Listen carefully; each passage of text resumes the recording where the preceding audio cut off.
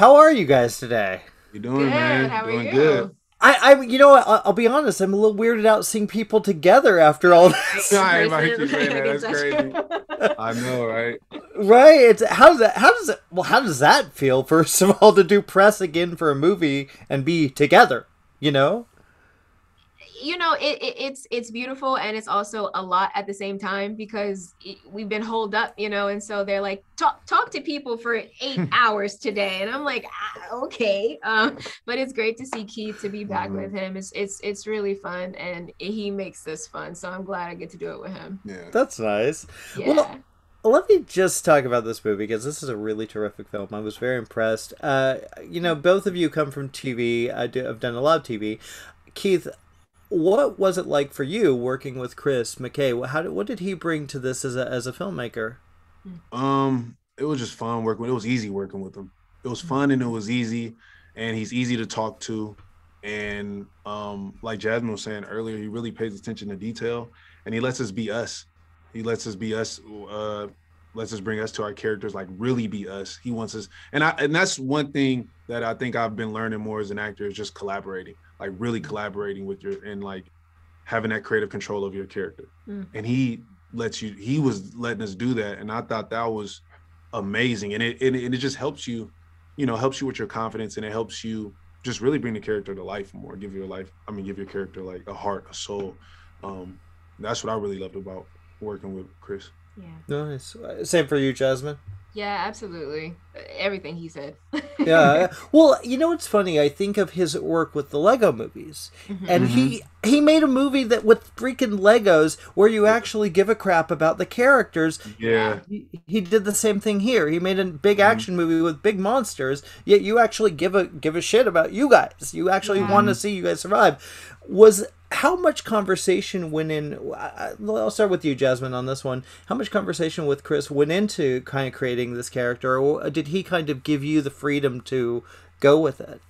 Yeah, he totally gave me the freedom right off the jump, actually. And I'm the sort of actor who journals and does a backstory. So I sent him prior to shooting. I sent him a little reluctantly because it was so long, a 10-page like character bio, and I sent it to him, and he was like, I love this. I want more. He didn't say no to anything. He was like, it felt real. It felt grounded. Keep investigating and exploring that. McKay is so amazing that, he pays such attention to detail that I had, as, Jasmine, I wear an African necklace of the continent, and he was like, I love that. Do you mind if we bring that to your character? And that's how Lieutenant Hart ended up with the black African necklace on her person. So it's little things like that make the character more grounded in real life.